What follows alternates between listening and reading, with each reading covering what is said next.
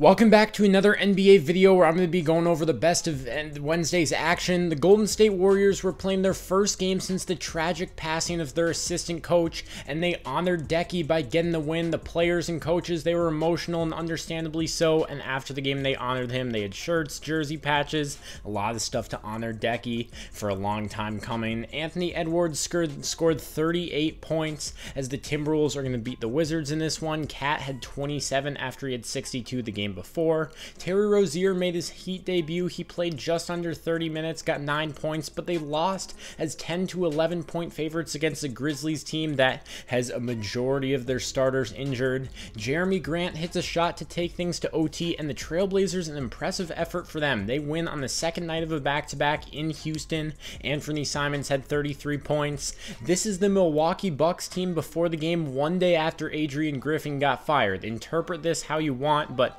Doc Rivers is on the way. For now, they have an interim coach, but they would be able to beat the Cleveland Cavaliers and snap their 8-game win streak. So the Cavs win streak is finally snapped, and now the longest win streak in the NBA is Devin Booker and the Phoenix Suns as they extend it to 7. They were down a sizable amount, but then they won by a sizable amount, and with how Kevin Durant's been playing, Devin Booker had 46 tonight. Bradley Beal can contribute. The Suns are showing the last couple weeks what they were imagining when they put together this roster led by the superstars in Devin Booker and Kevin Durant, and that Devin Booker-Luka Doncic rivalry is real, so this one was definitely personal for Booker. He had 46 in the win. Speaking of budding rivalries, Victor Wembanyama and Chet Holmgren, this one got intense. Even though the Thunder won by 30, Victor Wembanyama, he was staring Chet down after he lowers the shoulder and gets a dunk on him, and Chet, he was going back and forth with Wemby as well. It's probably going to end up being a good thing that Chet didn't have his rookie year until this year,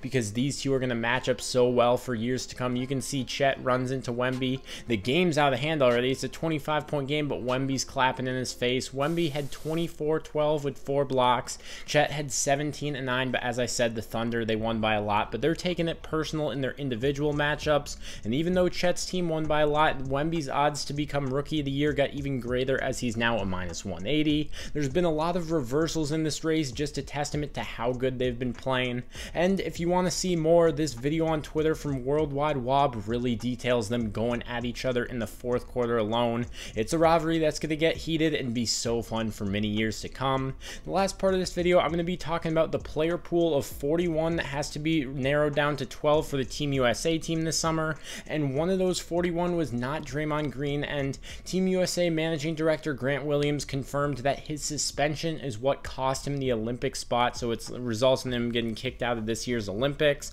We'll see if he has an opportunity again, but that's the best of today's slate. Subscribe if you like these videos.